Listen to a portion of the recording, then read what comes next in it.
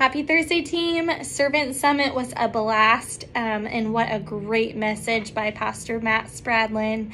And I hope that you guys were able to make it and to see it. Obviously, we had a lot of different breakout sessions going on, so I didn't get to see all of your faces.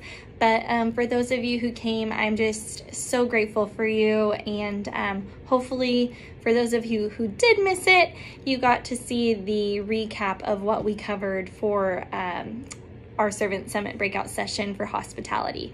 So I wanted to move into this coming Sunday where we will be having Lord's Supper. And as you already are aware, we have the table set up. So those will be set up for you guys. The north and south foyer do not have our normal 6-foot table. We have a round table. And so for those of you who are greeting at the north and south foyer doors on Sunday morning, just whenever you're done, if you could just replenish that table, that would be amazing for the next service coming in. So it's all nice, prepped, and ready to go. And then same thing for the main worship center doors. Hopefully you guys have seen the new Next Step Center. That was our very first weekend with it up and officially running, and it was a great success. We're still kind of working through a few little things, but overall it was just great being able to have the pastors kind of more out in the open, and so new guests can come and say hi, introduce themselves, and ask any questions that they might have about our church or any questions about possible next steps that they would like to take in their walk of faith. So thank you guys for working around all that, for helping to direct people or to direct traffic. We greatly, greatly appreciate that. So this Sunday, we're going to do it all again, just with the addition of Lord's Supper.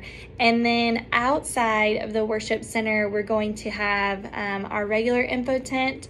We have Awana signups going on for those who are wanting to volunteer and for those who are wanting to sign up their kids.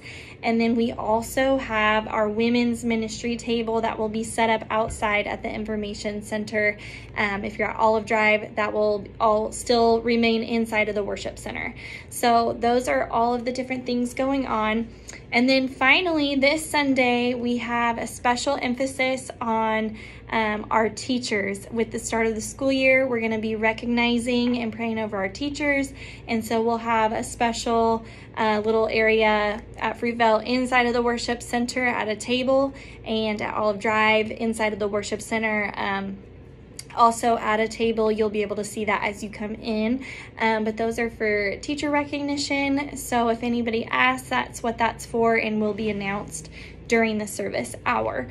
So anyways, that I know that is a lot, but I just kind of wanted to give you guys a quick rundown of this Sunday, what to expect. And again, I just appreciate this team that we have so much.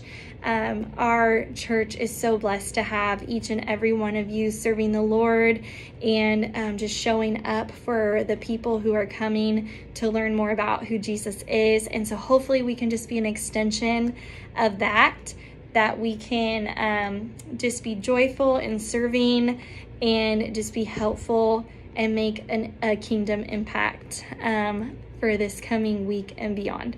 So praying that you guys have an amazing rest of your weekend, and I look forward to seeing you all on Sunday. See you later.